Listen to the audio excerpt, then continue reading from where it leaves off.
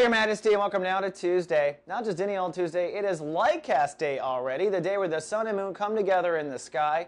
This is important because the metaphysics of it is a powerful punch of gravity that really goes out into the universe. And if we can harness this punch on this day, then you can kind of surf a greater wave. You want your spiritual vessel to fill, its sails to fill, so you move quicker on your path and navigate through the journeys of karma.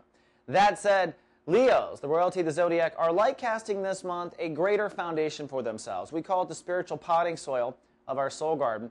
It includes home, family, eliminating old childhood issues that bleed into the current family, issues with roommates, and literal issues with the home. Are you moving? Are you repairing? Are you adding on an addition? So today is the greatest day of the month to cast your intention into the universe for what you expect to echo back. We cast our light out, and the universe reflects to us who we are. That is the magic of reality. That is the promise of the new day. So for you, the best thing to do is give yourself about 10 minutes, create a little nice space, maybe a sacred space. You really should have a little bit of an altar.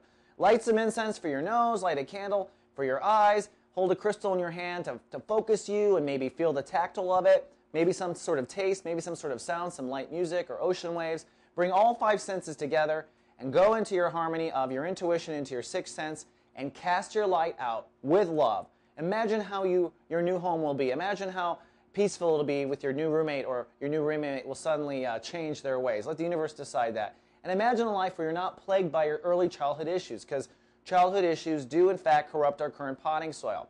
Cast that out for a good 10 minutes, come out of it, and the solar system is showing that likely you'll probably have an idea to act on something. After the light casting and the focus, you're going to want to act, you're going to want to do something. I'll cue you when that should happen astrologically, but just decide what that action is, and according to Uranus, that action will lead to an immediate update in trusting yourself and the universe. So it's a very important Lightcast Day, Your Majesty. All right, that's all I have for Tuesday. I'll see you tomorrow with Shout Out Wednesday. Live, love, be.